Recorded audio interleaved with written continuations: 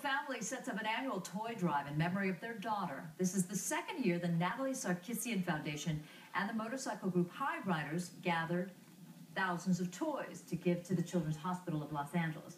The delivery of the toys commemorates 17-year-old Natalie Sarkisyan's birthday. She died before receiving a life-saving liver transplant in 2007. The family blames a health insurance company for not covering the surgery. They run various charities in their daughter's memory.